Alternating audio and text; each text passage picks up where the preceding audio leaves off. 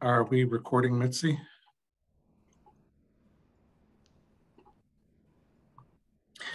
Thank you. Good morning, or good afternoon, I should say. Welcome everyone to this month's iteration of the author series presented by the PCOM Library. I am Kevin Bradford, your MC, the Research and Writing Support Librarian here at PCOM. This month's speaker, this is a bi-monthly series, so we will be having a talk again in April, but for this month, we have Dr. Joan Naidorf speaking to us on her book. Dr. Naidorf is a board-certified emergency physician trained at the Philadelphia College of Osteopathic Medicine and Einstein Medical Center in Philadelphia. She practiced for nearly 30 years in the busy emergency departments of Inova Alexandria Hospital and Fort Belvoir Community Hospital in Virginia. As an author and speaker, she's been sharing important ideas with students, residents, and practicing physicians through various online and direct engagements. Dr. Naidorf was recently appointed to the editorial advisory board of the DO magazine. Her proudest accomplishment has been raising 3 compassionate and intelligent children along with her devoted husband, Toby. In her spare time, Dr. Naidorf enjoys reading, traveling, playing tennis, and walking with Dolly, the miniature poodle. And without further ado, Dr. Naidorf, go ahead and share your screen.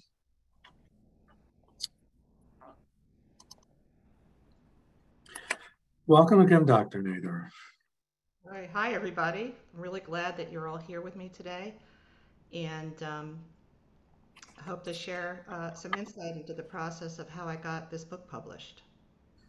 And to start us off, I'll ask Dr. Naidorf to launch right in and describe to us her thought processes behind the conception and writing of her book. Okay, so I graduated in '85. I did 4 years of training. I did a rotating internship. I did a year of internal medicine at Albert Einstein, and then I did emergency medicine residency. And when I came out, I took a job as an attending physician in Alexandria Hospital, and which is in Alexandria, Virginia. And what I noticed pretty soon afterwards was that I had a problem. I loved emergency medicine. Uh, I loved trying to get people to feel better. I loved interacting with my colleagues and most of the patients. But what I found out was that there was a problem with some patients. It seemed like there were difficult patients that came every shift. Not the same people every shift, although that is a problem too, that some people would come all the time. And I decided to do some research. At the time, I was on the faculty of George Washington University Medical Center, medical school, and I decided to do the research on the problem and give a talk for grand rounds. There was some excellent literature about it. The primary piece of literature, and I talk about this in the book as well, was an article by Dr. James Groves, who was a psychiatrist at Mass General, and he talked about the 4 classifications of what he called hateful patients that we would see in a medical practice. And this is really useful information because what I learned from doing the research was that there are a lot of typical fears and behaviors that we would see in our patients. And in addition to that, the physicians and nurses would have very typical, what I call thought distortions, that they would think about people in a certain way, and we would label the people as difficult. So every one of us has some idea in our head of what the definition of a good patient is. And when patients do not conform to that instruction manual or that instruction book for what a good patient is, we label them as difficult. And once we label someone as difficult, we find evidence to support that belief. So I worked on uncovering that, and I gave a talk. There are some tools and with some practice that I discovered we could improve our thoughts. What I discovered is that we had a ton of negative thoughts. And the negative thoughts were mainly for 3 reasons. First of all, we all have a negative thought biases. We're kind of trained to look for the worst possible diagnosis and look at things in the worst possible way, looking for danger. That's the first thing. The second thing is that basically we're taught that way. We hear some of the very derogatory words while we're training from our senior residents, in the break room. My experience was mostly in the emergency department. And I think the third reason is that we kind of mock or make fun of our patients, kind of a gallows humor to lighten the mood in the department. But all that comes around to having really negative thoughts about our patients. And what I discovered is that if with some tools and some practice, you can actually change the way we think about our negative patients and feel a whole lot better about these interactions. So I gave a talk, and this is before my kids are born. I'm going to say 1991 or 92. My department chairman liked it so much, he asked me to give it again the next year, which I did. And then I put it aside, and I had 3 kids in 2 years. I was super, super busy, and I didn't think about it again. I incorporated those ideas into my own practice. I wasn't perfect at it, but I tried. And up until a couple of years ago, I decided to, by that time, I had stopped practicing in the emergency department. I had a non-clinical job for a while. In 2018, that job went away with reduction in force for that company. And I decided that I wanted to go back to that topic and expand it and start giving the lecture to residents. So I reached out to my chief, John Becker. I lectured to physicians at the Emergency Medicine Conference. I reached out to Vic Scally and Sandy Nairn, who's at Cooper. And I gave those lectures and some other ones to the residents. And that helped me kind of broaden the topics that I was speaking on and get back into this topic a lot more. And I got a really positive feedback. At the same time, I started doing some more writing that was printed in spots like Doximity. And I decided in December, I saw some friends at a conference, and one of my girlfriends, Elaine Lombardi-Wilk, decided, she told me, I think this is your thing, Joan, you should write a book. I had never even thought about that before. So I decided to dig up this lecture, which, by the way, wasn't on my computer any longer because that was from like 20 years ago. The only thing I had was a hard copy on pin-fed paper. And probably most of you don't even know what pin-fed paper is, but this is what we had before laser printers. So I went back, adopted it, add more research, and what I found is a lot of the kind of new research in habit change was very relevant because a lot of what we do about our thinking about our negative patients is actually just a bad habit.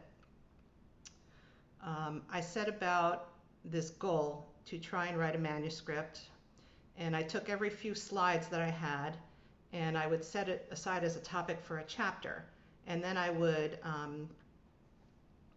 decide that I would set as a goal to write 1 chapter a week, and most of the chapters are about 1,200 words, maybe a little bit more. So within 4 months, which was about March of 2021, I had 17 chapters, which was about 30,000 words. Of course, in the middle of that time, one of the little obstacles we had was that I brought home our family decided to get a new dog.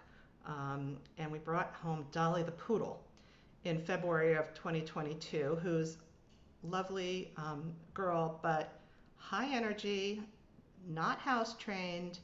And I basically had to, move where I was writing from a nice office I had upstairs in one of my kids' bedrooms to the kitchen so I could keep an eye on her and take her outside when she needed to go out. And that's her lying under the table at my feet when I'm working with my laptop at the kitchen table.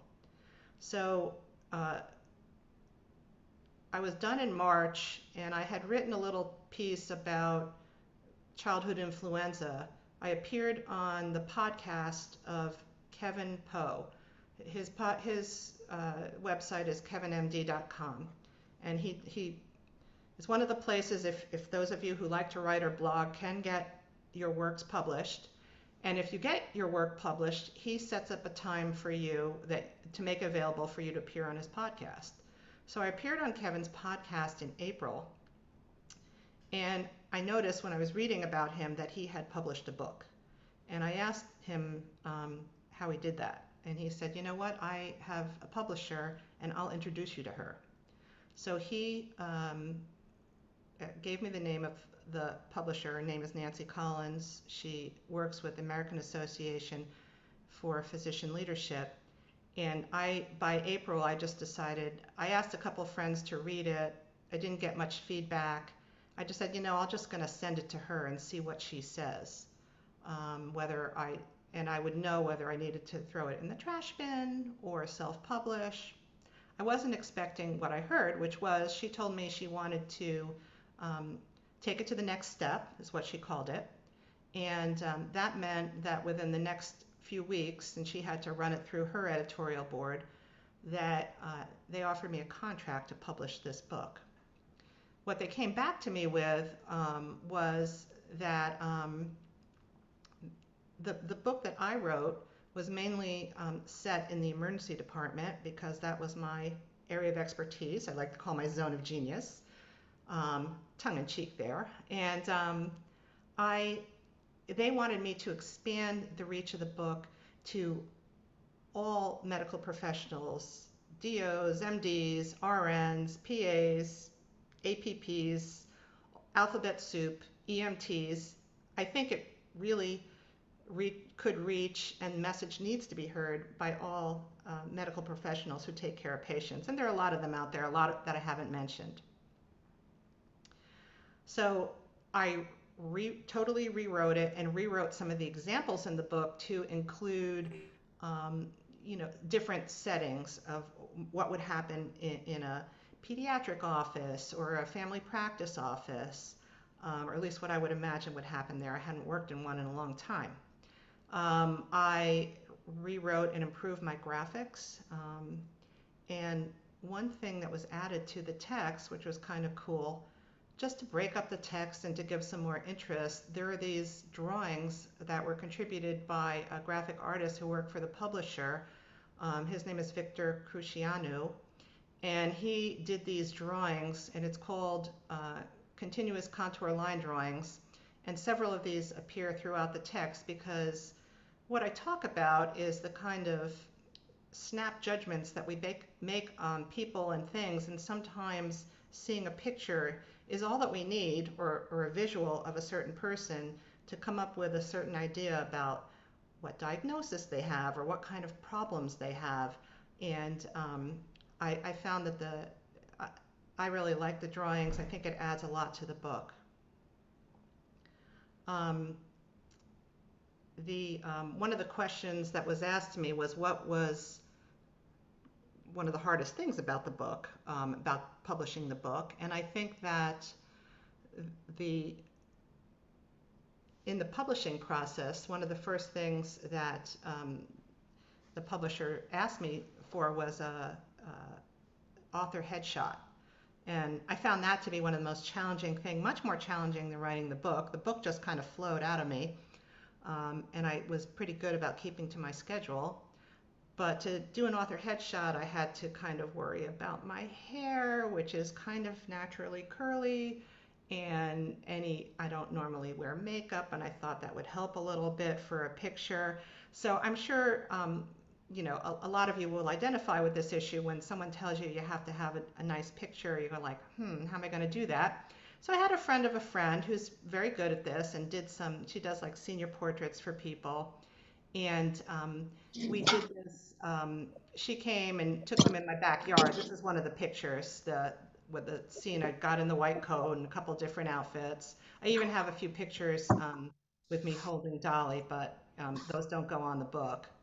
The other thing we had to do, which was kind of difficult, I wasn't anticipating, is that I'm sure many of you have seen books and they have blurbs or endorsements on the back cover or inside from a different author, different well-known people. And I had a problem that I didn't really know that many people. I My network, if you will, the people that I trained with tend to be about my age, was a little bit older. Some of them are retiring. Some of my friends were deans of the medical schools and program directors, so that was really helpful. But I didn't know that many people, not like anyone who's a household name. And I just had to, if I could find someone's email address, I had to write total strangers and ask them to make the time to read the book. It's not a very long book. It probably takes a person about an hour and a half to read it.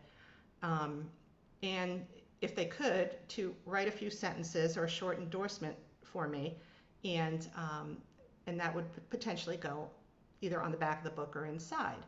And there's some super busy people who were very generous with their time and their words, and said yes, that they would do that. I think the funniest came from Louis Profeta. This is what he wrote. But just the backstory on this, I don't know him at all. I wrote him an email. He says a lot of people call me and ask me this every month, and I have to see if I like it. I said, of course, read it and see what you think. And he responded to me about a week later and said, I thought I wasn't going to like it, but I love it. And I've already used some of the changes in my practice. And bear in mind, he's like super pro veteran emergency physician. And he said, and it made me a better doctor. I said, like, wow, that's amazing. Could you write that down? So this is what Dr. Profeter wrote, which is really kind. And I've gotten a lot of other nice feedback, which has gone, some of it on the back of the book and in the book. So a few people could not do it, and they said no, and they had too much on their plate, and I, of course, understood that. But that was one of the difficult parts, because I also had to give them a timeline, because I had to be in by like December 1st so that we could get it printed, and we knew that the printing was kind of going to go to the publisher at the end of December and be published. Pretty remarkable turnaround, I think, by the beginning, by the second week of January. So this is now available on at the website. This is a picture of me opening the box of books, and this is what it looks like. I received it in the mail, and I had my put this out on the internet. Another challenging thing for me was I basically set up my own website, which is drjoannaidorf.com. If any of you would want to come visit me there, I have a lot of blog posts. I've been writing about issues in emergency medicine. Some of the issues about dealing with difficult patients or changing how we think about difficult patients. And of course, I put pictures of Dolly up. So if those of you who are, it's on Amazon.com, and it's also available through physicianleaders.org, which is the publisher. They have a coupon code which gets you 15% off, Naidorf 15, I think all uppercase. And they are planning an audio version which will not be narrated by me because, I think we need a pro for that, and my sweet New Jersey accent is not exactly made for this purpose. So any other questions or things you want me to cover, Kevin? Thank you, Dr. Naidorf. That was great. Nice, practical, hands-on review of your experience from conception to publishing of your book, and it sounds like a great title too. So, thank you for talking with us. We'd like to open up the floor to our attendees. Please feel free to unmute yourself if you've got any questions for Dr. Naidorf. I'll just say one thing while folks are, if they can think of any questions. It, what I, one of my only regrets is that, thank you, Desiree. Desiree says, I think I should narrate the book. I think what I might do as a teaser is narrate or make a, I don't know, a video or an audio or something of like read the introduction myself and put it on like my website or something like that. Um, the only thing I regret was not keeping a journal while I was practicing. And there are lots and lots of things that I remembered, but it's so hard. The really big things, of course, I remember, but some of the things, what's so crazy about what's happens is that there are a lot of things happening at the same time. And that's the part you can't remember. And the kind of like, okay, this is life the way it is right now. You know, 3 or 4 people in a row that have these kind of zany chief complaints and that kind of contribute to the humor of the situation. I wish I had journaled at the time. And I think that a lot of you um, may be interested in journaling or blogging. Um, and if you have any pieces that you want to contribute, since I do have this association now with the DO magazine, and I asked one of the editors there, if you write a story or some sort of opinion piece that you would like to, you know, see if the magazine would like to publish, this was who you would submit it to, the DO at osteopathic.org. So they're trying to have, I don't know if you're aware, but um, I'll answer that question in one moment. In February, they're launching an all DO written magazine. It has been, they have contributed to it, but and they have a professional staff who are wonderful. And I think that they they're looking for more contributions from a rank and file of our profession. And if you are so inclined, please contribute.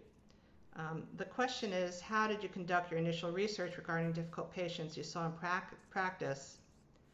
I would say the research was more finding out what was written about this topic. And what was interesting is, so the paper that I allude to, and if you, it's called Taking Care of the Hateful Patient. It's from 1978. There's almost no literature about, you know, it's a very taboo topic to even suggest that physicians don't like some of their patients, physicians and nurses. But here we are. Of course, we know that some of our patients get on our very last nerve. And, you know, all things being equal, we would rather they weren't there. You know, we have this very exalted view of physicians and nurses, rightly so. We do our best for everybody, but some people kind of get on our nerves. So Dr. Groves wrote about it. It's worth going back to the, the original article if you want to read it. It's it's available through New England Journal of Medicine, but there also is, perhaps I can add this, there's somewhere you can get it through Washington University of St. Louis where you don't have to go through the paywall of the New England Journal. I don't know if that's kosher to say that. And it's worth looking at because it's very interesting. It talks a lot about, it's a psychiatrist's version. There's a lot of projection, a lot of psychiatric issues that are discussed. And then the other research I did was about the literature that responded to that over the next 25 years, because that article is from 1978. Dr. Steinberg has a question. Yes, thank you. Thank you very much for your presentation, Dr. Naidorf. It really is wonderful. I'm a PCOM grad, 1976. I came to Ohio to do some training and stayed here. I have been very involved in professionalism in the state of Ohio and beyond. My background is I trained in pediatrics and family medicine and practiced family medicine for many, many years. And I served in medical staff leadership as well as served on the State Medical Board of Ohio for 25 years and have been an assistant dean at the Ohio University COM. So I have spent a good deal of time lecturing to medical students, medical staffs, leaders in programs and so forth. And my question to you is, in the areas of professionalism, because that's really where you are in your conversation about thinking how we think about difficult patients. And I think beyond that about how not only do we have difficulty with certain patients, but how do we train our students and residents, and how do we continue to train each other responsibly so that one does not get in trouble because of it. We do know that the relationship between the patient and physician, when it's a good one and a solid one, that we're less apt to see patients suing physicians. But beyond that, there is this challenge to medical licensure if a patient should report you to a state medical board and so forth. And that happens in real life. And I see that all the time. So I'm wondering if you have spent time lecturing to residency programs, medical staffs at their meetings, and other areas in the areas of professionalism, because your topic is such a wonderful one. Yes, I have. And this dovetails into that completely, because what we find, and it's, I talk a lot about this in the book, and I'd be pleased to come talk about it with students or residents, or virtually, whichever way we do in the coming year. That overreaction, because we feel in the moment we're talking to our patient, we so very much wish for them to be a good patient, but they turn out to be difficult. In many of the ways, this challenges us so much. And of course, we get emotional about it. This is, we're only human. We get angry, and sometimes we answer back with anger. We say things that should have been left unsaid. We're not our best selves.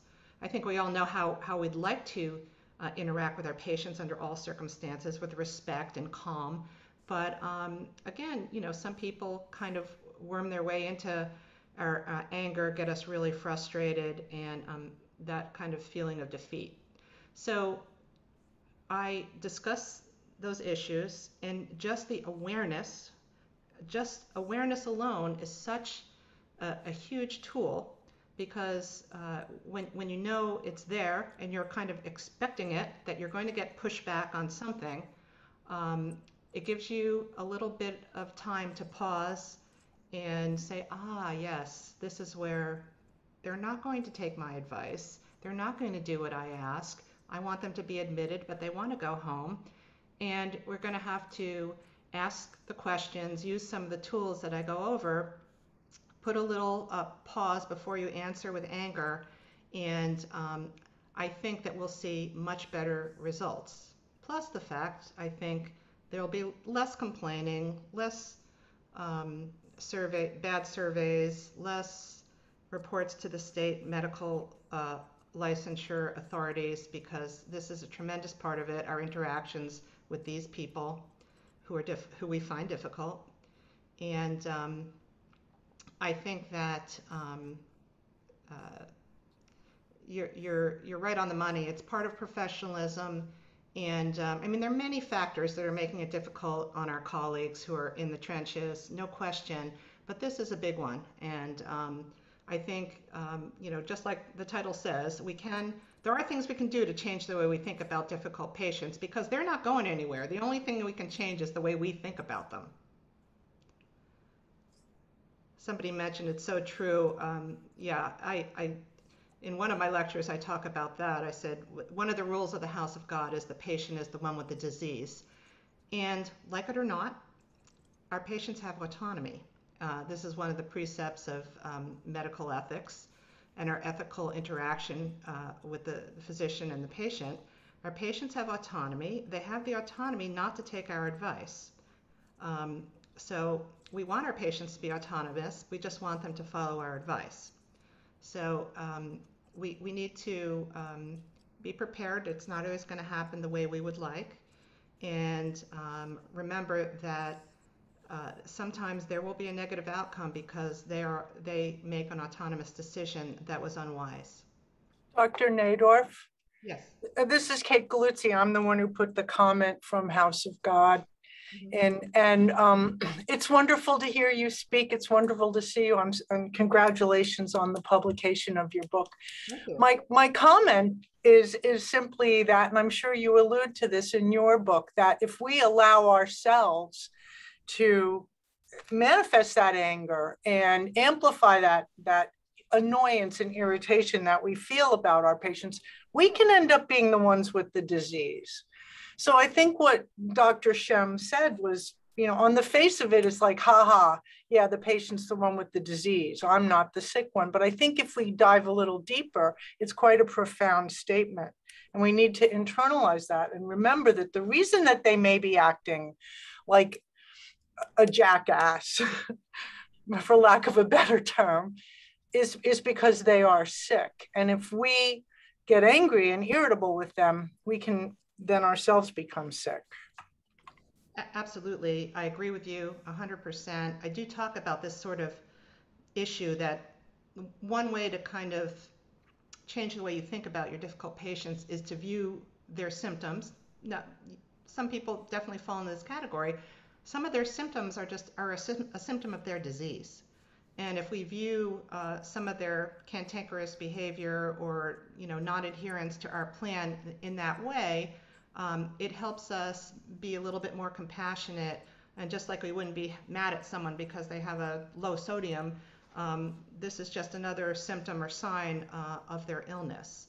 And I agree with you. I also discuss this kind of when I'm wrapping things up.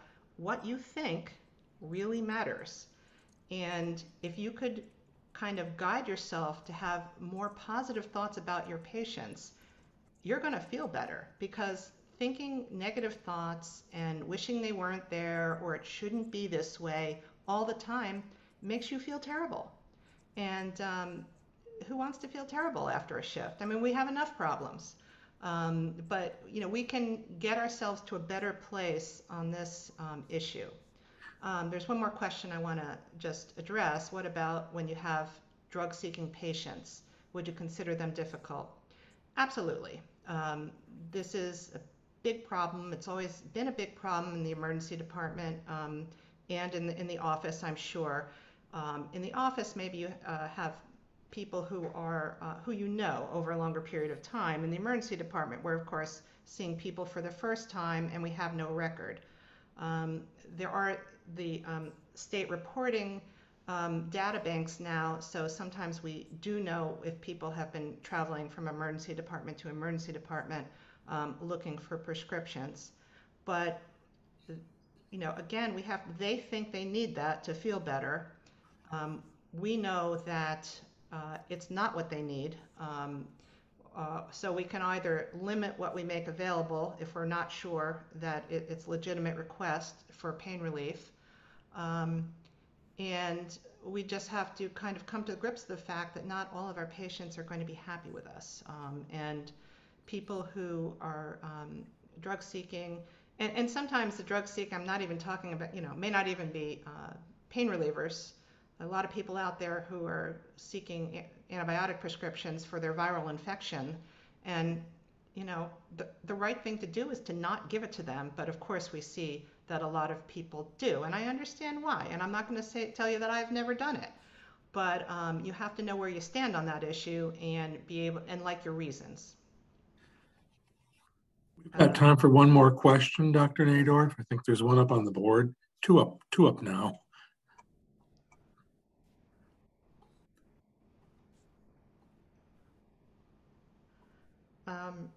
Oh, goodness gracious. Someone said they remember me as a resident. That is so great. What was the question was, how should we keep a positive attitude when dealing with these patients? Well, there are a few things. And first of all, we have to remember that they think that they need it, and there are other reasons. So at least we can be more compassionate for them. I just read a short, I love Rana Otwish's book, In Shock. Should be standard curriculum at all the medical schools. A few pages of her book, she talks about what it was like when she tried to break her pain reliever dependence. That insight will give you a lot of more compassion towards some of these patients. You have to have confidence. The answer to this question is you have to be confident in your approach, that you've done everything you can to help them, offer them other sorts of pain relievers, and you have to be confident that, and have your own back, that you're doing the right thing. Because there are going to be some people who are leave the department who are annoyed with you. You can't make everybody happy. I know our administrators want us to do that, but that would be doing the wrong thing for some people. So I think working on your own confidence and having your own back is the answer to that question. Because you know, we don't want to just slap a happy thought on, oh, I love dealing with drug addicts. Of course, we do not. But they exist. They have problems. I think I try to view every person as someone's son or daughter or mother, and that allows me to have a lot more compassion for them, because I know what it feels like to be, you know, someone's daughter or mother. Thank you very much, Dr. Naidorf. This has been really enlightening and informative, and I love all the questions that got fielded to you. So I also thank the audience for your participation as well. So I hope everyone has a great afternoon. Thanks again, Dr. Naidorf, and we wish you the best. And thank you for appearing on PCOM Library's author series. It was a pleasure. I hope everybody got something out of it. And if you want to have a look at my website and read some other things, that would be so fun. Thank you, everyone. Goodbye. Bye.